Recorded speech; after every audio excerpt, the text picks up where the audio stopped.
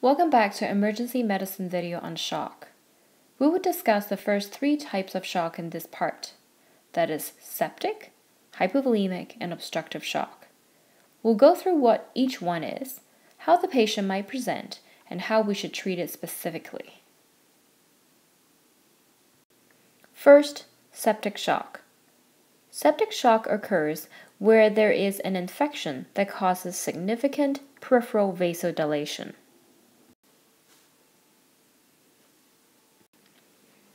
Because of the significant peripheral vasodilation, there's decreased systemic vascular resistance. Because of the pooling of the blood in the periphery, there's decreased venous return. Because of that, intravascular volume now decreases. On the other hand, sepsis can also cause myocardial depression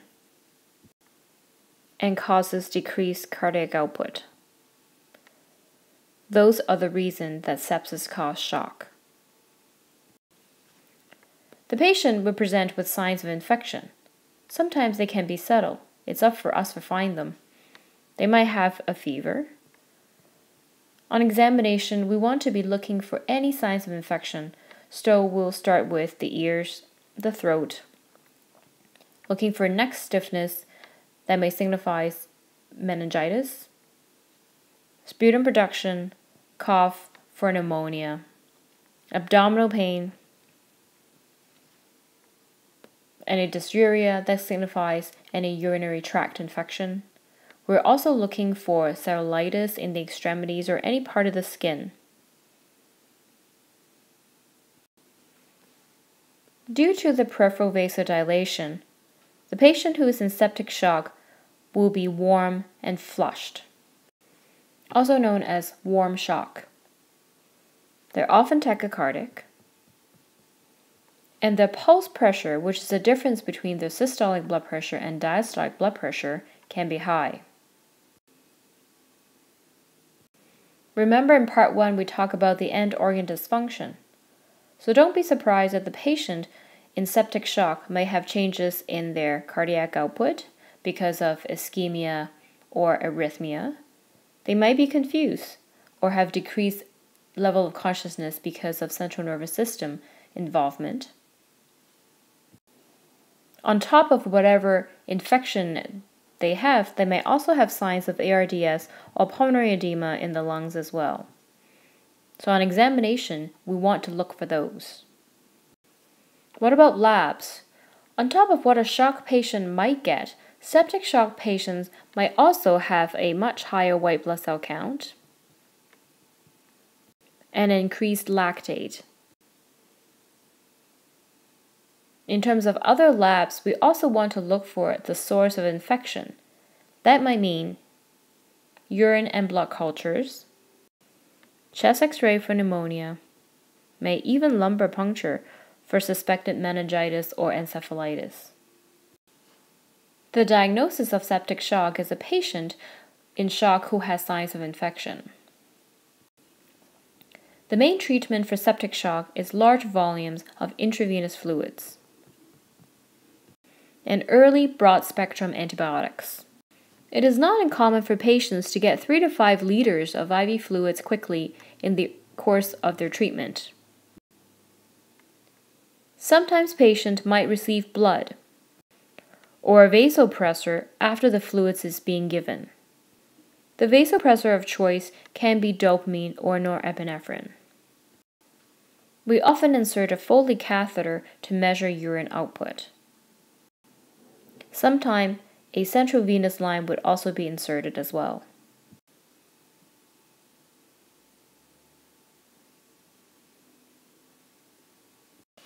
Next, we will discuss hypovolemic shock. This is the most common type of shock.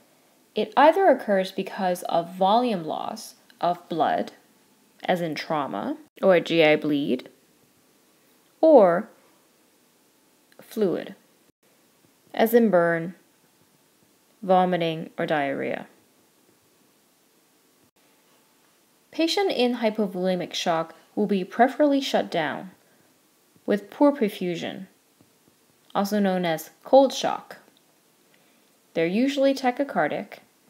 Their pulse pressure will be narrow. On history and physical examination, we'll be looking for any focus or sources of blood loss or volume loss.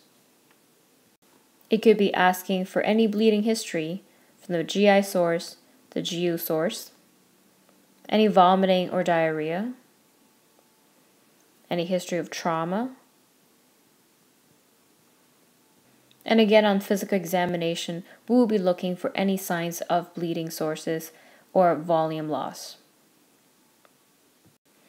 In terms of lab, the hypovolemic shock patient might have a low hemoglobin if they've been losing blood. On the other hand, if all they've been losing is fluid, their blood will actually be hemoconcentrated, so their hemoglobin might look much higher. Their creatinine, on the other hand, might also be higher as well. On top of all the labs you order, please remember to do a pregnancy test on all childbearing age women, since a ruptured ectopic pregnancy can cause significant blood loss and therefore shock. The treatment for hypovolemic shock is fluid. We often start with intravenous crystalloid fluid such as normal saline or Ringer's lactate. If the patient has significant blood loss, we will try to do two things. We'll first try to replenish the blood loss. And number two, we want to stop the bleeding. That might mean going to the endoscopy suite for a GI bleed, or going to the OR for the trauma patient or the ectopic pregnancy patient. Next, obstructive shock. It happens when there's blockage of blood flow from the heart. It can happen for a few different reasons. In a tension pneumothorax, let's say this is the collapsed lung, more air filled from this space will cause the mediastinum to be squeezed to the other side, and that will decrease the blood flow from the heart. In a cardiac tamponade, there's now lots of fluid in a pericardium, and now that is squeezing in the heart to decrease the blood flow.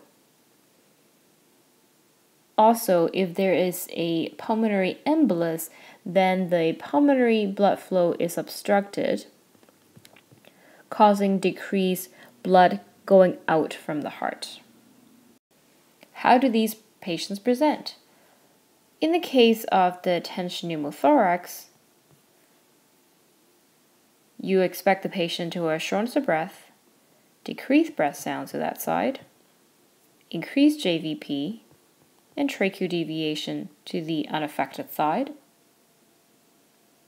In a patient with a cardiac tamponade, you expect decreased heart sounds, increased JVP because of poor venous return. In a patient with PE, the standard PE symptoms such as pleuritic chest pain, shortness of breath, any signs that's compatible to a DVT would also be present. In terms of diagnosis, if you see a patient with a deviated trachea, decreased breath sounds, increased JVP, you know there is a tension pneumothorax, and you don't have to wait for a chest x-ray to make that diagnosis. In terms of tamponade, bedside ultrasound will show you a pericardial effusion, and ECG might show small voltages. For a diagnosis of PE, if the patient is stable, a CT chest will give you the most information. What about treatment? We often start with giving IV fluids first to patients who are in obstructive shock. However, as you are examining the patient, if you have a suspicion of a tension pneumothorax, we treat that by a needle decompression, followed by a chest tube. If there is cardiac tamponade, then a pericardiocentesis is used to get rid of the fluid around the heart. If the patient has a pulmonary embolus, anticoagulation and sometimes thrombolysis would be used to treat that. Those would be the specific treatment for these specific kinds of obstructive shock. In summary, we discussed 3 different kinds of shock. First, there's septic shock, where the patient might have a source of infection. The treatment is lots of IV fluids, antibiotics, and vasopressor. The next shock we looked at is hypovolemic shock, either due to blood loss or volume loss. The treatment is IV fluids, blood if necessary, and stopping of ongoing blood loss. Lastly, we talked about obstructive shock, that is due to a tension pneumothorax, pericardial effusion, or a pulmonary embolus, and we discuss its treatment. Next, we'll finish up with cardiogenic shock and anaphylaxis in part 3.